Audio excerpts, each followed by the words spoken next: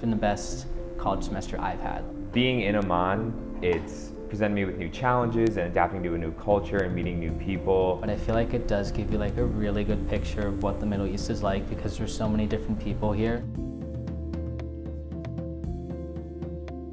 One thing that was important to me in coming to study abroad was getting connected with other communities that share my identities. And so for me, my faith identity as a Christian was really important, and I made it a priority to get connected with the church here.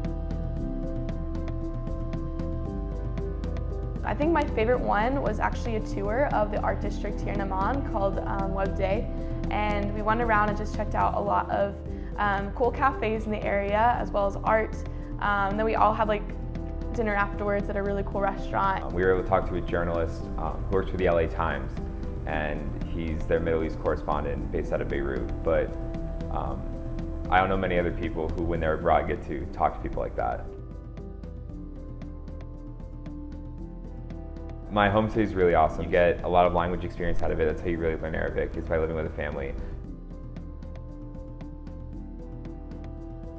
A few other students and I play basketball every Wednesday, because then we get to interact with other locals, get to use that language that we're learning.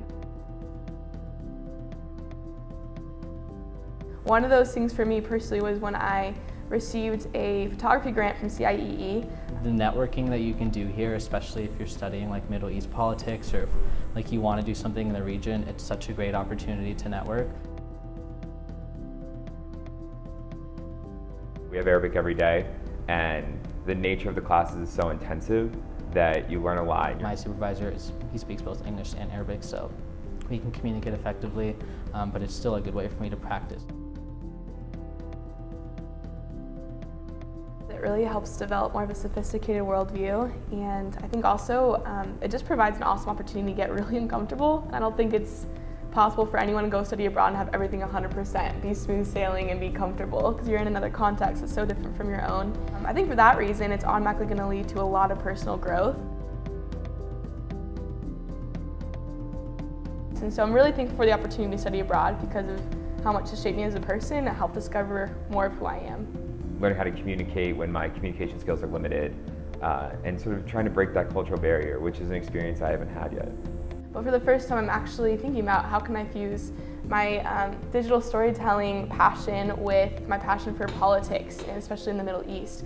And so now it's like kind of coming together with like how that all is going to look for future endeavors and what's next for me. And so there's just like things that kind of happened for me here at CIEE that only could have happened through this program or through this experience.